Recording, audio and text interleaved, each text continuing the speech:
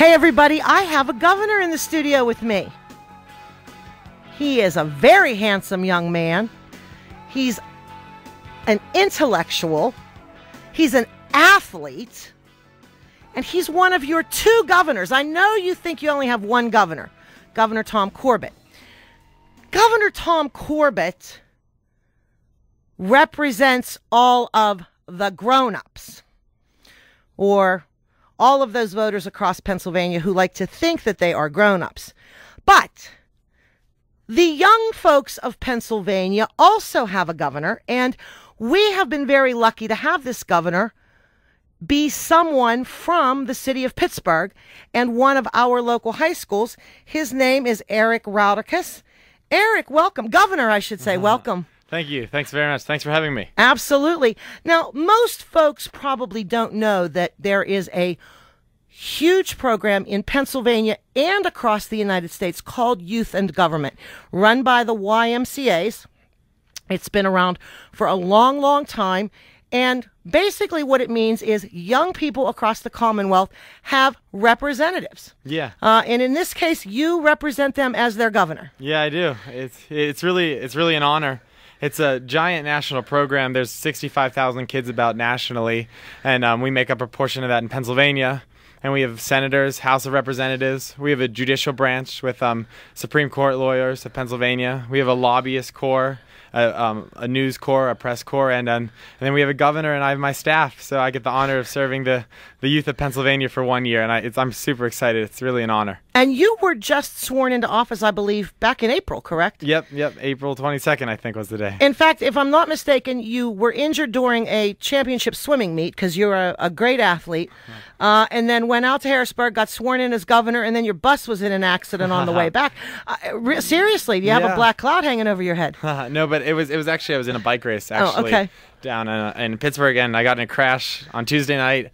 I really couldn't even walk on Wednesday, but this program, it means so much to me, as it means so much to so many kids across the country. And so I got up to Harrisburg, had a great weekend, getting bills passed and everything, and then I was able to get elected as governor. So now you actually had to run for office, and you had an opponent. Yeah. It was, I actually started with 6 opponents, me and 5 other opponents. There were 6 of us. And we go through a primary system, and we limit it down to 2 by the time we get to the conference. And we spend a week with, I have my campaign manager. We were getting out buttons. We were getting out flyers. We were doing all kinds of stuff, getting our message across to the youth. And it worked, and we got elected. So I'm super excited for everything. Because you have some colleagues. Hello, I am Erik Rauterkus, and I am running to be your PA Youth Governor. I am so honored to have this opportunity, and I would be so honored to represent you and be your governor next year. Into my platform and what I want to do as governor. YAG 365. I want to build a YAG community that who have been elected to youth and government who are from Pittsburgh as well, correct? Yeah. It's really it was a great year for out of my school we have a program. I go to Pittsburgh Obama, and I was elected as youth governor. A great friend named Ben Junker, he was elected as youth lieutenant governor, and we got. We got editor-in-chief of the Pennsylvania Press Corps. She was elected from our school too, named Anna Vitti. Yep. Okay, so we have a good representation among the youth in government in Pennsylvania. Now, during the course of this year, Erik, do you as elected representatives for young people around the Commonwealth, do you have a specific agenda that you get to set as the governor, or is it sort of a collective agenda? And is it focused on issues for Pennsylvania teens, or do you look at broader issues? Well, there's a couple different things. So mainly as youth and government elected officials, we really try to help run the program. That is the program. But at the same time, we do try and to address different issues that especially affect youth within our Commonwealth and within the nation. So, this year I'm sure we'll be focusing a lot on education and, all that kind of stuff on a state basis, but then maybe also as a collective effort of youth and government nationally on issues that matter to the youth. What are some issues? I mean, we hear a lot about bullying. Is that a topic that's a part of your discussion, or give me some ideas of some of the topics that you all are talking about? Yeah, definitely bullying is, an important issue that we all face. But really what we're big on, especially with all the budget cuts and everything, is keeping education funding where it needs to be. Because it is very true that, the youth is the future of this country, and we need an educated populace of youth. So that's what we're huge on this year, and what I'm sure we'll be huge on for many years. And when you talk about education funding, what are the young people saying? Because, when we talk about education funding, and I think as somebody who's worked in government, I know there's been a big push, math and science. But there's a whole cadre of adults out there who are arguing that we need to make sure arts stay in the schools. We need to make sure athletics don't get cut. So where do you stand? I stand personally on a holistic approach to education, that we need, our math and science and English roots, but we also need the arts and the sports to bring the whole school together. And I stand personally, even more on a level that it needs to go back to more of the local board of educations making the decisions on what needs to happen within their schools, rather than big government doing it at times. So but all of us across youth and government actually have different opinions on where we stand and what needs to happen with education. But where we all stand together is that it needs to get better, and there needs to be a educated debate about where education needs to go within the Commonwealth and within the country. Where are our elected officials going wrong, do you think?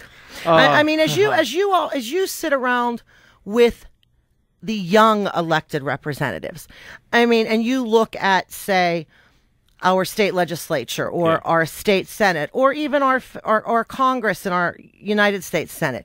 Are you guys ever sitting around where you say, Jesus, if those men and women would just take our example, what would it be? It would be compromise, and compromise is the solution, and compromise is the way our system was made. It was made so that people of all different political spectrums have their, they have their set in stone opinions, but when we get together at the table, we have to compromise. And when we compromise as America, we come up with great, real solutions, practical solutions that help our country. And more, I see, and many youth see that people aren't compromising, and when there's no compromise, there's no solution. How are you seeing compromise work within your group? Can you give us an example of some issue or some topic where when you started out at point A, everybody was on, 50 different pages, and you worked it out? Yeah, so I actually just got back from this thing called Conference on National Affairs, and it's a big program that has about 700 kids from youth and governments all across the nation, so most states were represented. And there was one bill in particular, and this was many states now are requiring ultrasounds before an abortion. Okay, so everyone comes to the table with so many different opinions on abortion. There's so many different ones. But as youth in this conference, we came together on the issue, and there was very passionate debate. But what we could see as a group is that, the government does not have the right to infringe on those individual rights. And even though many people are so opposed to abortion, we came together and said, you know what, that's your personal opinion, but together we have to protect the individual rights of Americans. And so we came and passed that proposal. So just situations like that, when people come and when you can look sometimes over morals and look to compromise with people from all sides of both sides of the aisle. What do you think is driving the stalemate in our politics, both at the statewide level and at the national level? As somebody who's getting his own taste of it for the youth of the state. Yeah. That's a very interesting question, and if you ask both sides of the aisle, they'll give you very different answers. So I'm asking you. Yeah, you're asking me. I don't care what both sides of the aisle think. I want to know what you think. Okay, so I might want to vote for you someday. Yeah. To be honest with you, Eric, I actually would like to vote for you already. Thank you so much. So this is Erik Rauterkus speaking, not youth governor speaking here. Then, just to clarify, okay. I don't want, but what I see is that there was a hard shift to the right for the Republicans with the Tea Party movement. Okay, so and what the Republicans they had a grasp on the moderates for a while. So when they hard shifted to the right in 2008 and a little bit before in 2006, the Democrats saw it as an opportunity to grab the middle of the road kind of politicians. And so you have an entire country of Republicans and Democrats trying to please their bases, yet fight over this. I mean, it must be 10%, 20% of our country of voters that are in the middle, kind of. And it's just this fight over this little group that is so, that's just been going on for many years now. And you sound like you find it frustrating. Oh, it is. And I don't think there's, and I don't think there's anyone who doesn't really, but at the same time, I do see hope in the whole situation.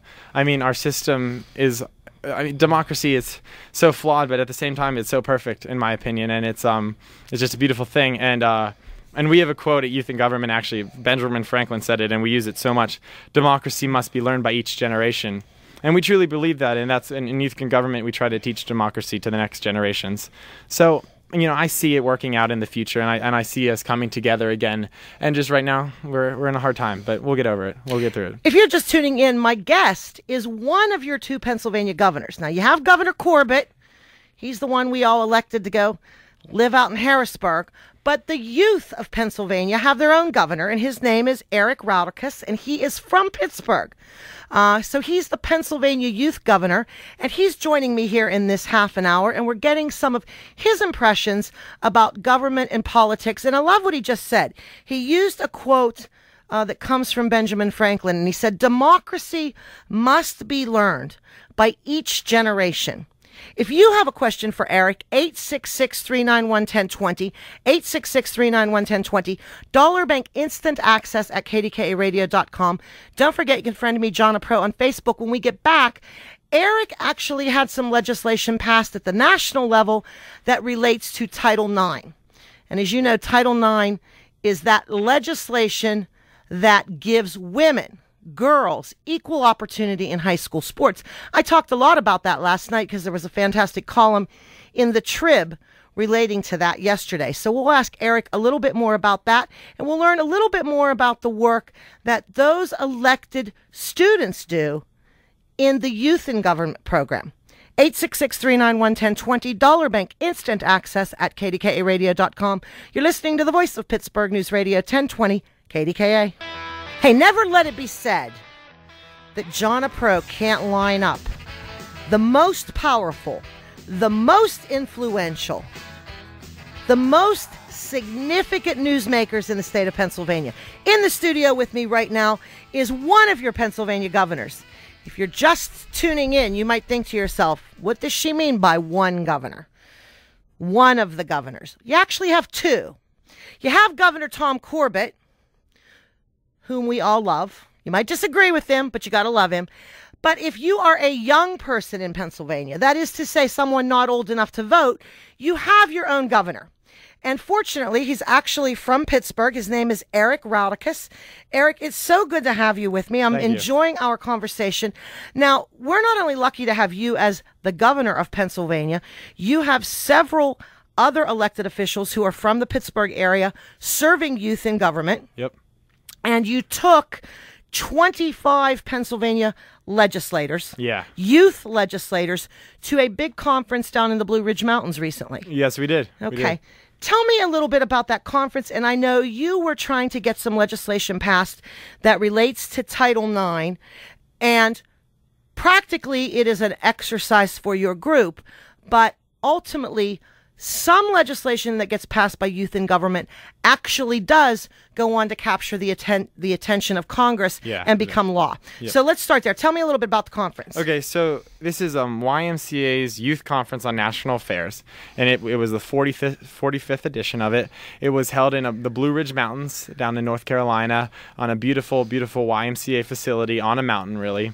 And it's a collection of 700 kids, youth, from most of the 50 states that represent their state youth in government.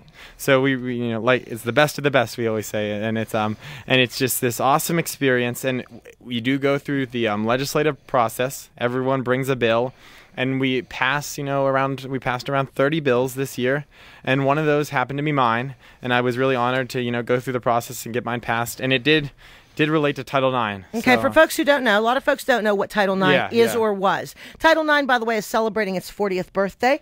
I'm very happy about that, and I don't know a hill of beans about sports.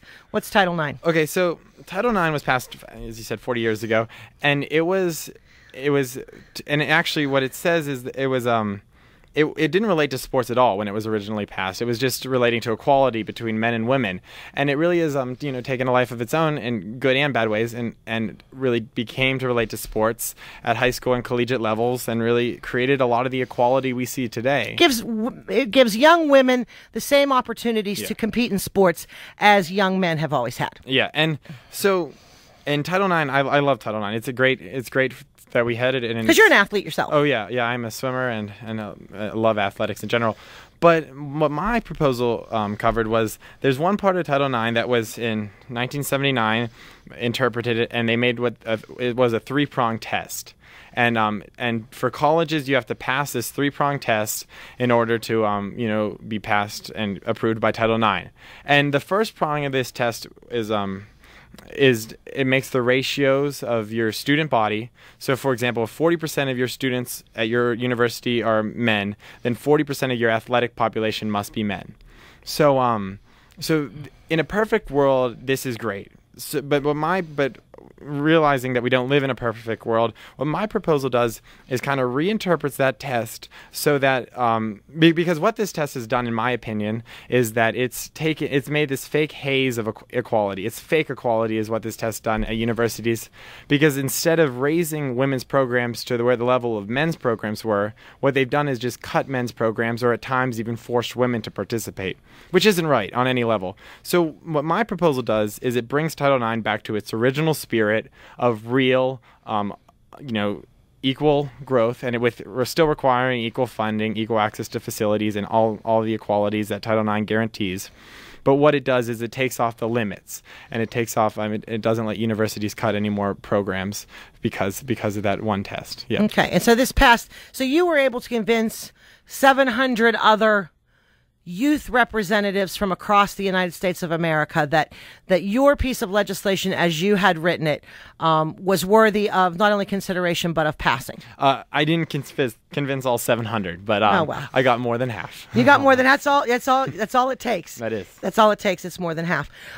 For people who don't know a lot about this program, if they have children, how do they get their young folks involved in youth in government, and why should they? Because right now, a lot of adults are sick of government. Yeah, they really are. So, what good does it do them as parents to ask their children to get involved in a program like this? Okay, so if you're a parent, so let me tell you why it's good to get involved in this program. First of all, okay, so in our schools we teach civics.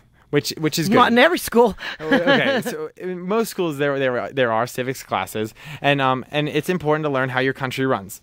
But as we all know, not all kids, and including myself, we don't always pay attention in all classes in school. And in a dry class like civics, at times kids can tune out. What youth in government does is it gives children and youth a hands-on experience of what civics is, how our country is run, the problems with our country, the great things about our country, which there are so many, and it really gives them that hands-on experience of how complicated our system is, and really, and it's so important our system's so complicated, so just random things can't get through. Hey, if you have a question for Erik, 866-391-1020, 866-391-1020. You actually have a Dollar Bank Instant Access question from Ed in Oakland, California. Oh, nice. Ed must be a fan of yours, and he says, if you were elected governor of Pennsylvania, okay, if you were the real elected governor, what would your first action be? Huh. That's an interesting question. And my first action, it wouldn't be a specific thing. It would be more of a mentality. I would want to try to bring the people together as a leadership, because it's not the role of the governor to really do things in a sense. It's the role of a governor to be a leader and let the legislative branch create the change that the state needs. So, and I think that, you need that unifying force, and that's what I try to be. But, who knows if I could do it. But I don't know. It seems to me as if you have a pretty good handle on it. What other positions in government did you serve in before you were elected governor? So as a freshman in youth in government, I was a senator, which was a great experience. As a sophomore, I was elected as a committee chair and in the House of Representatives, which was another great experience. And then this year, as a junior, I was elected as a committee chair again, but this time in the Senate. So I went back to the Senate, and I ran for governor as a senator, and got elected. So now I'm a governor. So. Just like Barack Obama. I don't know about that. But, I couldn't help but say that. Yeah. Before I let you go, Erik, I want you to have an opportunity to share with us one or two more of your thoughts or quotes that are used by youth in government. I loved what you said earlier. Democracy must be learned by each generation. And you made a comment off the top of your head that our system is so flawed, and it is imperfect, but it is perfect. Yeah. And I truly do believe that. And it's the sense that because a lot of people complain like how long the system is, and like how hard it is to get things changed, and in a lot of ways I think that's what makes our system so awesome, because it's not right for ideas just to all of a sudden be click and made into law. There needs to be a long process so that things can be worked out, and I'm not always saying the process leads to the best things for the country, but it tries, and it's by far the best process in the world, and I truly believe that. Okay, if folks need to reach you as the governor, as the youth governor of Pennsylvania, how can they get a hold of you? So either Google YMCA Youth in Government of Pennsylvania, or just go to ymcapa.org. And on that page, that's our youth in government page of Pennsylvania. There'll be tabs, and one will be contact us. And if you can go to that, there's a nice little form to fill out, and you'll get right in contact with us. Okay, Erik, I really appreciate you taking the time to stop by the studio tonight and fill us in about your early experience as Pennsylvania's youth governor, and talk about the conference that you attended. You're in office for a full year, correct? Yep, 1 year. Okay, I hope that you will keep us posted and let us know if there are issues among the youth in Pennsylvania that you're dealing with that we should be talking about on the radio. I wish you all the best in your year. Thank you so much. And just have faith in the youth. We're a good group of kids. We're going to do great things in youth in government and in the world. Yep. I'll tell you what, if everybody's like you, Erik, I am optimistic. It's good everyone's not like me. It's good. Hey, you're listening to the Voice of Pittsburgh News Radio 1020 KDKA.